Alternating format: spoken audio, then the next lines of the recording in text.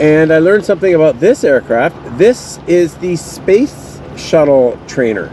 So it has the left or the right hand seat is a conventional aircraft. It flies just normal flight controls, but the left seat is entirely Space Shuttle, and the aircraft had its flight controls and things modified a little bit so that it would feel and react exactly the same as the Space Shuttle when it's gliding in for a landing. I think that's pretty neat. So every single Space Shuttle astronaut trained in this Gulfstream, and then now it's here. It's been extensively modified.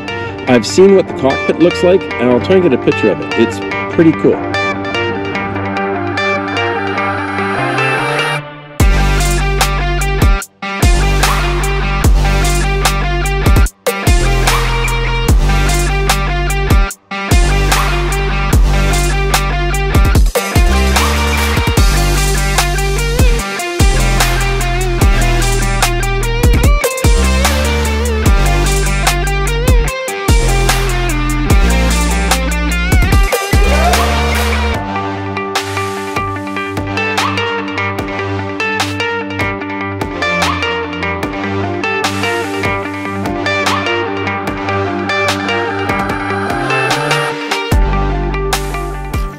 Their Space Shuttle Flight Simulator. Yeah. And wow. This is identical seating to the aircraft that's outside. They had to do roughly 50 flights. Oh, I know the one you're talking about. Yeah. Then they went out to the craft that's outside, and they had to fly about another 50 flights in that before they'd ever let them into the Space Shuttle. So this is the cockpit side for the airplane. That's the cockpit side for the Space Shuttle controls. That's fantastic. But we've never got it working or set up.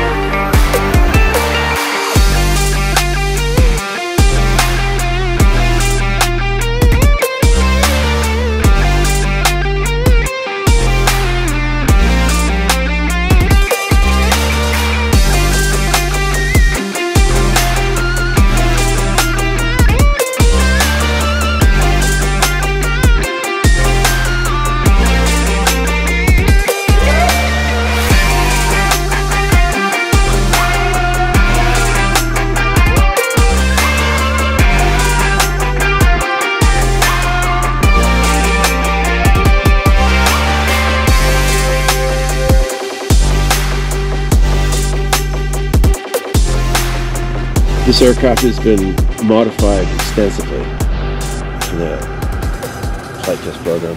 And this plane, I don't know what to think. It's got a huge speed brake on there. It's got massive fuel tanks. I don't know what to think. Is it a DEA aircraft? Is it flight test? Is it some type? Are those don't actually look like fuel tanks. They got a weird looking nose on them.